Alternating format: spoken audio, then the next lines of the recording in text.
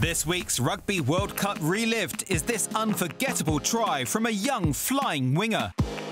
Hello, good evening. If you haven't been to Montpellier, you should go, because tonight we're at the big stadium of this beautiful city, and a good crowd. Well, there have been good crowds everywhere, but tonight we have the final game of the pool rounds, which brings together South Africa, one of the favourites for this tournament, against the USA, one of the most improved sides as they've shown through this tournament.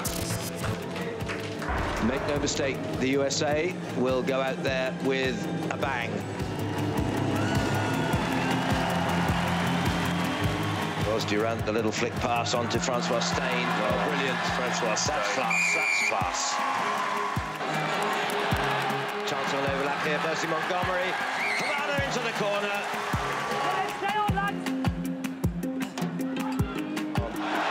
Oh, yes, clever. On the break, big handoff. Well played. Here's the other number 4, Alec Parker. Hercus wide. Superb to Ngwenya. Ngwenya against Habana. Ngwenya goes. Ngwenya goes. What a try. The try of the World Cup, surely.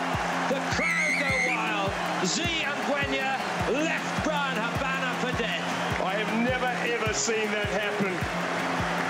Unbelievable finish. Unbelievable speed. The two quickest men, without a doubt, in world rugby. And who won it?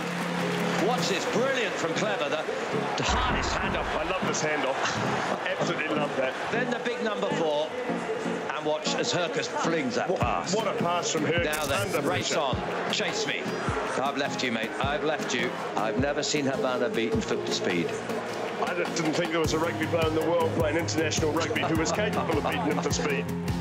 Well, I dare say that try will be getting a lot of presidents in Europe. They'll be looking for phone numbers, players, agents, and they'll be saying, who is this guy? Where is he? How much is he going to cost? Well played, young man.